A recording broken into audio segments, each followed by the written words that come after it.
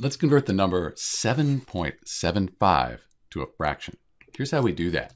So what we want to do first is have this as 7.75 over 1.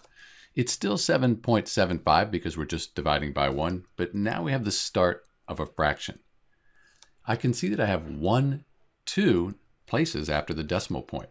When I have 2 places after the decimal point, I'm going to multiply by 100, because when I do that, I'll end up with a whole number.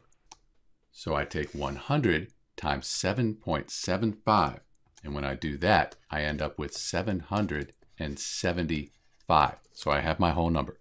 But I can't just multiply the numerator here by 100. I need to also multiply the denominator by 100. That's because 100 over 100 is just 1. 100 divided by 100 is 1. That means we're multiplying by 1. We don't change the value, just the way we represent that. So 100 times 1, that equals 100. And now we have our fraction. The decimal 7.75 equals the fraction 775 over 100. But we need to simplify this to lowest terms. Let's do that. So 25 will go into 775 and 100 evenly. So 775 divided by 25, that equals 31. And then 100 divided by 25 is 4.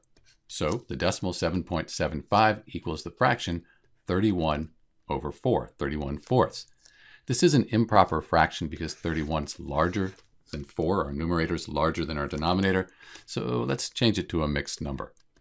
4 goes into 31 7 times. 7 times 4 is 28, and we have 3 left over.